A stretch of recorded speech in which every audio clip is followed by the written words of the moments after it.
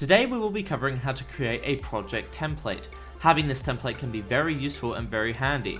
Having all your bins set up and the layout of blocks you prefer can really help when it comes to editing in Premiere. To create this project template, simply open up Premiere and create a new project. Save this project immediately into a place you won't forget, preferably into a root folder which contains all of your editing resources and subfolders.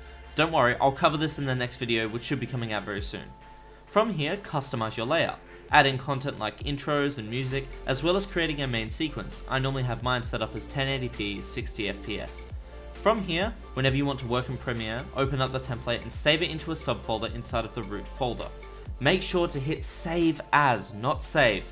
Also make sure to not add any new content like the footage you are editing before saving the template into the desired subfolder.